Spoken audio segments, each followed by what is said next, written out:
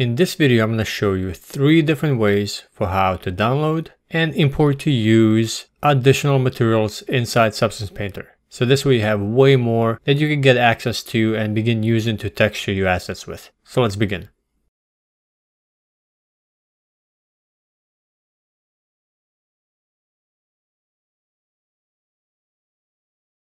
First, let's cover the basics.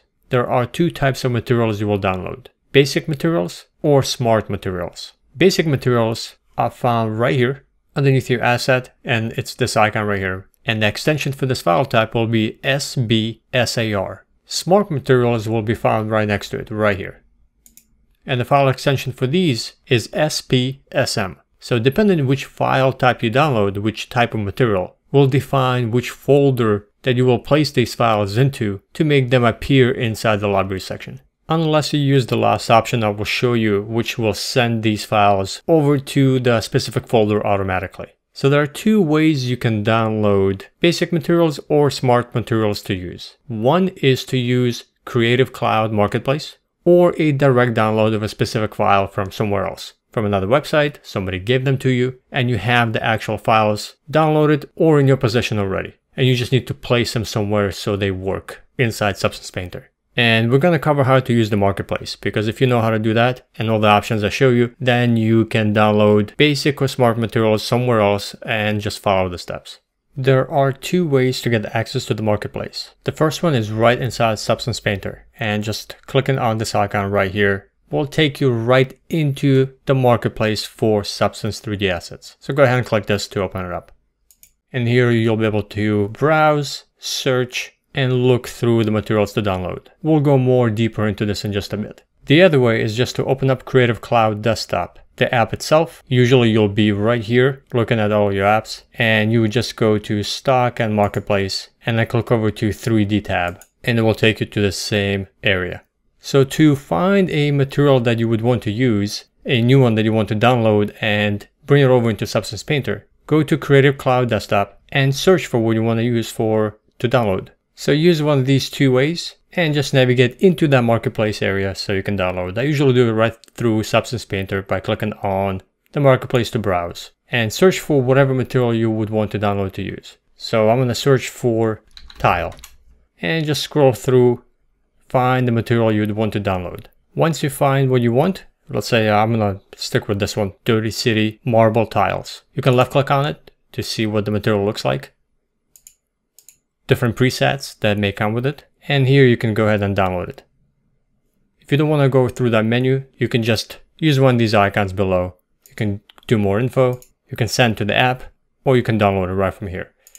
So you have 2 options to get this material. You can either send it to an app, which will automatically download it and place it into a specific folder, and it will appear right away inside Substance Painter for you to use. This places the material into a folder and it will keep it there. So if you shut down Substance Painter and then reopen it back up, that material will always be available to you to use. Or you can download it manually. And this is the option I prefer. I prefer to download the file manually. That way I can back it up and then I manually place it into a folder myself. Or there will be another option I'll show you. You can import it to use just during your current session that you have Substance Painter open. So manually downloading gives you a bit more options to import the material to use in a couple of more different ways. Also, before I download it, take a look at the file type you're downloading. This will tell you if it's a material or a smart material. And in that case, most of these materials in the marketplace are SBSAR, which are regular materials, not smart materials. So let's go ahead and download it. And here we are. Now, also as a side note, you will be given a certain amount of downloads available to you every month, and they get added up over so many months if you don't use them. So many of these are freely downloadable without you having to pay, especially if you just keep stacking these numbers every month. Or you can click over to free assets, and this will give you access to free Painter assets to download without having this number go down. Alright, so now that you have a material downloaded, let me show you how to place it inside Substance Painter and make it available to you to use. The first way to use your file that you have downloaded is to manually place into a specific folder on your hard drive where Substance Painter will automatically display this file, this material or smart material, inside the library section every time you launch Substance Painter. This is if you want this material to always be available on Substance Painter launch. The path to this folder will be found right here. C drive, users, username, documents, Adobe, Adobe Substance Painter, 3D, and assets. And if you navigate into here, into this folder, you will see a bunch of subfolders. This is where you place downloaded content. And the two folders we're concerned of, and actually I'll be showing you only one folder because we downloaded SBSAR, which is a basic material, are materials. And if you have a smart material, you have a smart material folder. And this is where you place those files that you downloaded. Now, I currently have SBSAR, which is a regular material. So I'm just gonna go ahead and copy this and place it into the materials folder. In here, I already have created subfolders, which you can do. You can create subfolders to organize your content. But what you will actually see for the first time, let me open up the Smart Materials folder. You will see nothing but a single text file, which will tell you this is where you place a specific material type or a specific file type into this folder. So this is where you will see. Now, in my case, I already have a bunch of materials that I imported and I organized them into subfolders, which is completely fine. So I'm just going to go ahead and paste that file that we downloaded into here. Once you do, it will appear inside Substance Painter. So let's go ahead and see. So I'm going to click over to regular materials and let's search for tile. And here it is, Dirty City marble tiles. And just left click and drag right onto your mesh to display it. Each material will come with its own set of parameters for you to adjust. Some of these properties will differ depending on what you downloaded and what is available to you, but you just simply select the layer and go to properties and just go through the parameters. Oftentimes you can choose color, roughness, and a few others depending on the material that you use. So that's the first way for you to use the downloaded files inside Substance Painter. For the second way, I'm going to show you how to import files right into your library section. And you'll have a few more options for you to choose how you want to import. So very quickly, I'm going to jump over to the marketplace. I'm going to go to free assets and I'm just going to quickly look for something to download again. So that way we have a whole new file to use. Whenever you're looking and browsing through different materials and different assets, if you see licensed, it means you already downloaded it once. You may not have access to that file again. You might have deleted it or maybe it's on another hard drive, but that means you already have it in your possession somewhere. You've downloaded before. And in my case, I don't have this marble yet, so I like it. I want to use it, so I'm going to quickly download it. So here it is. However, I don't want to copy and paste it into that folder again, since you already know how to do this. So inside Substance Painter, if you go to File, we can import different file types. So go to File, go to Import Resources, and then Add Resources. And then just simply navigate into the folder where you downloaded the file. In my case, this is what we're going to import. I'm going to choose that file, click Open. It's going to define the name, and it's going to give me what this file is, base material. Sometimes you will see undefined, and you may need to choose base material as an option. So if you ever see undefined, just use the drop-down menu and choose base material or whatever file type you are using to define. Sometimes there will be a texture, but since we're just dealing with materials, you'll set it to a base material. And then right here in the bottom, you get to choose import your resources to use the drop-down menu and choose one of these options. So current session will only keep this file as long as you have Substance Painter open. Once Substance Painter shuts down, it's removed from memory and no longer usable. So next time you launch Substance Painter, this material will not be available for you to use. This is really good if you just want to use it once and never use it again, and you don't want to populate your library section. You can also import it into your project. So at the moment, my project, I haven't saved this project. I used a preset called Unreal Engine 4. So it just gives me a name for Unreal Engine 4, which is the template preset.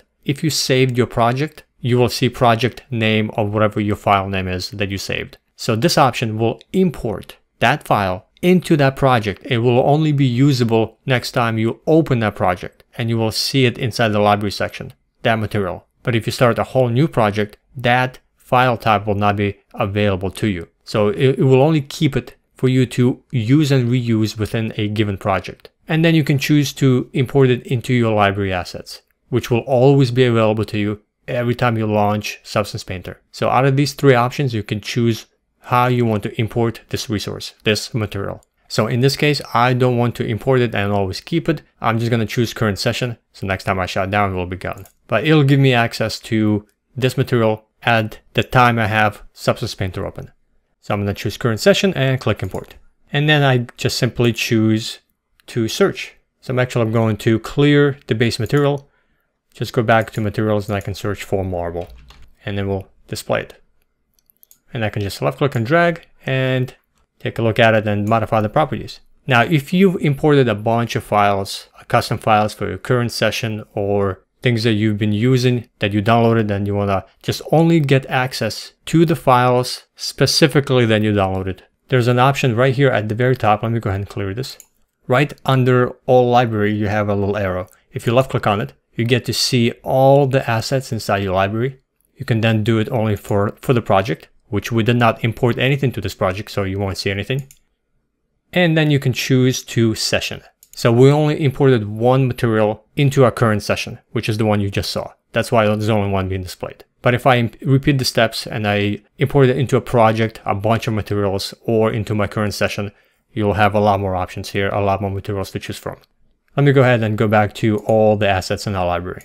Let me quickly show you if I import a bunch of materials, some of those properties will be undefined and how to set them really quick. So I'm going to go to File, Import Resources, Add Resources.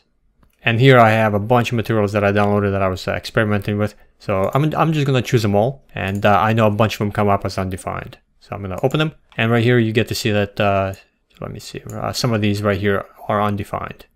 So Substance Painter cannot decide what this is. So you just need to give a little bit of help. So left click and choose what this file type, this resource is. And it's a base material.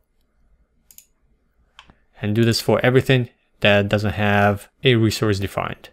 And then again, choose import your resources to. And in this case, I'm going to choose current session. Now, really quick also, the benefit of using current session, this way your library doesn't get populated with a bunch of materials every single time you launch Substance. This way you just use the materials you downloaded only for a given session, for a given asset. And then once you use it, that material will still be available to you to use inside the layers palette. It doesn't go away. It's just for you to redrag that material from the library onto your asset disappears. So it's just like a one-time usage, but it will be available for you to continue tweaking and using if you save the project inside the layers. So I'm going to choose current session and import.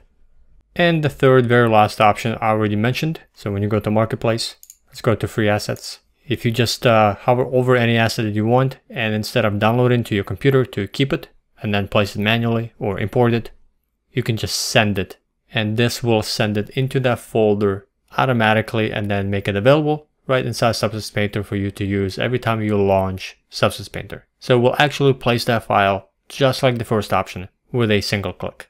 So now you have 3 different ways you can import downloaded materials and use them inside Substance Painter.